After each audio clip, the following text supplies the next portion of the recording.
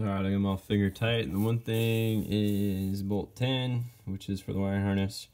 Might be a little tricky to get to past the wires to install and for me to tighten down, but I don't regret doing it because it probably would have been harder to connect the clip after the bolt was in.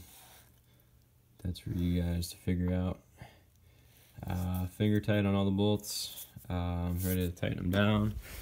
Then, as noted earlier in the video, this guy is really kind of tight to do for some reason. It's tight to get out, tight to put in, but the rest all pretty much snugged up by hand. Even the power bolt, that's what I'm going to call it for the rest of the video, seemed to snug up. Torque specs, who knows? They were kind of tight to begin with.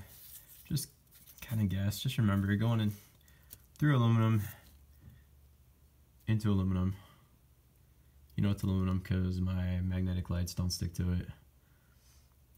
Just get them really good and snug. Don't over tighten it. And should be good to go. Just kind of making sure they're all tight, and then don't forget, I gotta remember these clips. Color coordinated, pretty idiot proof, which is kind of nice. So far everything I've done on this VW has been pretty straightforward, to be honest. I've never owned a VW before. This is my first one. Got a steal in the car for 1,300 bucks. I couldn't pass up the offer. No rust, no accidents, drive straight, clean interior.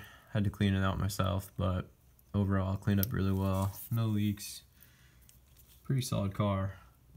So took a gamble with the transmission and praying that this will solve my erratic shifting I'll describe later, hopefully during the test video.